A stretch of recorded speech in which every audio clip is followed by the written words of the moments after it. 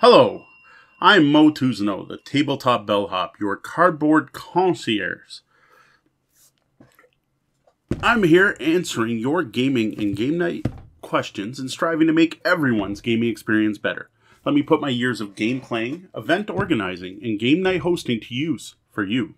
Tonight we are answering the very important question of what's in the box. I'd like to welcome you to our cardboard coat check, the board game baggage check, where we do unboxing videos of a variety of games. Right now, I'm going to be unboxing the game Horizons from Daily Magic Games. This was something that they were kind enough to provide a review copy of, so that is something you'll be able to find in the coming weeks. You can find reviews and other cool gaming content at tabletopbellhop.com, or you can hear us talk about the game on our podcast, the Tabletop Bellhop Gaming Podcast, which goes live every Tuesday morning at 2 a.m. and you can find on your favorite podcatcher. But enough about the self-promotion. Let's get to unboxing Horizons from Daily Magic Games. Now, just a really quick, short intro. I love Daily Magic Games. I'm a bit of a fanboy. I first found their stuff, I think it was 2014, might have been 2015. First time I ever went to Origins. Demo game, played with them. They gave me a box of nerds. They already win me over with that. And played one of the best games I've ever played, which is Valeria Card Kingdom. Still one of my favorite tableau builders. I love that game. Awesome resource management game. I've tried everything they put out since and enjoyed everything. I have yet to see Horizons. So when I was there at Origins, I fanboyed over them. They appreciated it, I guess, because they were willing to give me a copy of this to check out. So the first part of that is going to be opening this up. So as you can tell, this is in shrink. It's still nice and shiny. You're going to get to hear my thoughts live as I open this. So you'll get to hear everything as I see it for the first time, the same as you. Only tool I've got today is an X-Acto, which I'm going to use to start opening this package up. I will say it's a significantly large box for a card game. Like, this is, I think, bigger than the Valeria box. Alright, step one done. We got the shrink wrap off. Next. Oh, doesn't want it. Starting. Here it comes. We got some ads on the side of the box. Alright, bang. Box top. Off to the side for now. Rulebook. Rulebook just as big as the box. That's a huge one. Not very thick. We are looking at, there's a summary on the back. Only 11 pages, not bad. We have full color, but man, there is a lot of text on these pages. A lot of text. Not that small though, which is nice. I appreciate the large size as I'm getting older. I say immediately I see the word explore and build. I am thinking this is going to be somewhat Race for the Galaxy-like. So it looks like card-driven, but we are going to build a hex-based universe. Very cool. I'm glad that I'm not just seeing yet another card game. There's more to it. Talk about a wall of text there. Looks like plenty of examples. Not a ton of art. Like there's pages of just text.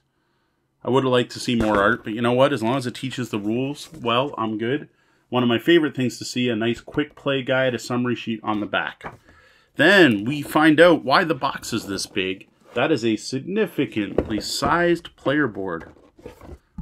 Nice, full color, very clear, two-sided. Looks like we got some eclipse going on here where you have humans on one side and an alien race on the other. That's my guess. Have not read the rules for this game. Again, we have like a humanoid race and then some really messy aliens. Yeah, so that's definitely it. Again, we have a humanoid race and some nasty aliens. And we have two more. We got planets at the top, all kinds of things on here. And then, ooh, nice box insert. Assuming the components all go in the right spots, I do dig a nice vacuum formed box insert designed to hold everything. I'm impressed by that already. We have components. We have little gray, not cubes, I don't know, tiles, I guess. Tile shaped.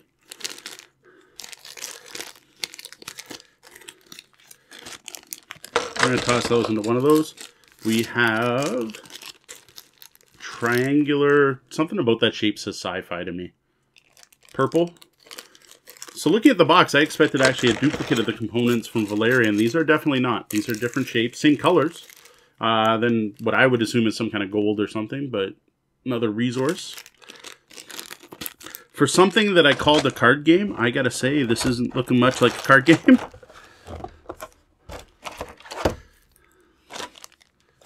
What's really weird?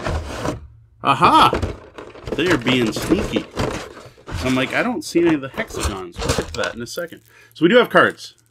This may be card driven, but at this point, I definitely would not call this a card game. So that is my mixed expectations. My own fault, probably. I didn't do the research. I would call this more of a card-driven game based on the number of other components. I gotta say, one of the things Daily Magic does is hire fantastic artists. First card there, I really dig the look of. I don't know, like green space Wookiee-ish looking creature here. Oh, they're all green here, so all these cards are green. I don't know. I'm just gonna grab some random ones, not knowing the rules. I couldn't really tell you what it means, but I do dig the look. Engineer, Technological Hive. We also have some cards that... So these are all green cards. They look like they're some kind of people. They're all like bounty hunters, stuff like that. Now we have another set of cards. Which are going to go that way. Look like world cards.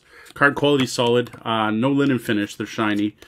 Not overly thick, but not thin either. Standard card quality, I guess I would say. Seems fine with me. There is another deck in here. We're going to crack that open. There is the cigarette pack style thing on these. I just prefer to use an X-Acto. Get it done and over with. So we have some rule summary cards. Big bonus. Love seeing those in games. Every game should have that. Just a list of icons, which actually that's something I'm used to seeing from Daily Magic games. We have, I don't know, red cards. Again, dig the art. These are actually all identical. Then a whole bunch more of these like planetary system looking cards. Okay, moving on. Gonna guess player colors, probably set up for accessibility purposes, but maybe not. We have a bunch of like hexagonal, and that looks really blue on the camera, but it's actually a deep purple. I'm not quite sure. Maybe if I put it next to a white, it'll come out better. A little bit. And then there's pink ones in here. I'm not going to open them all up. To go with that, we have thicker. That's a unique shape. I've never seen in a board game component, but I don't know, almost mailbox shapes. Whole bunch of those. And then we have not quite cubes. Oh, I like these. I don't know why. Again, these kind of seem sci-fi to me. Like, oh, star cubes. Indented cubes. And we have a bag. So there's definitely going to be some pull-out random things aspect of the game. So at this point, I'm like, where are the things, right? Where's the rest? Well, this is nice. Look at this. Hey! Smart packaging. I dig it. We have our punch-outs at the bottom. Again, definitely more of a board game. Card-driven board game. Really nice looking art. Very clear to see. Looks like the hexagon-shaped things are going to fit on here. I don't know what these little round bits are. Really impressed with the quality. As usual, Daily Magic. I've liked everything they've done. Art style is fantastic. Really nice box insert. Bonus points there. Looks like a place for everything. Card quality solid. Card art's amazing. Fantastic art. It's nice to see them do something non-fantasy. Really nice, thick, two-sided player boards. Everything I see here I like. There's nothing to complain about here. Let's hope the gameplay holds up just as well as the component quality. For that, I will be reviewing this game. Watch for that to come out at tabletopbellhop.com and watch for it to show up on our podcast, the Tabletop Bellhop Gaming Podcast. So that was Horizons from Daily Magic Games, one of my favorite people, so I will admit I am slightly biased, but only because they make great games, and I have liked everything I have played by them so far. This looks just as good as anything else. For some reason, it's really cheap, available online right now. I'm not sure why. Maybe it's not selling well, but I gotta say, it looks good. Definitely looks like a solid game. I'm really looking forward to checking out Horizons from Daily Magic Games. So again, I am Mo Tuzano, the Tabletop Bellhop, your cardboard concierge. I'm normally here to answer your gaming and game night questions like the one we just answered, what's in that box? You can check us out at tabletopbellhop.com. Before you leave, though, make sure you hit that subscribe or follow button, depending on what platform you're watching us on. It is appreciated, and it helps us get through the algorithms and get our channel out there. If you do enjoy what you saw tonight and have checked out our other content and like that as well, it'd be awesome if you would consider going to patreon.com/tabletopbellhop and tipping the bellhop. For Tabletop Bellhop, I am Mo Tuzano, the Tabletop Bellhop. Good night and game on.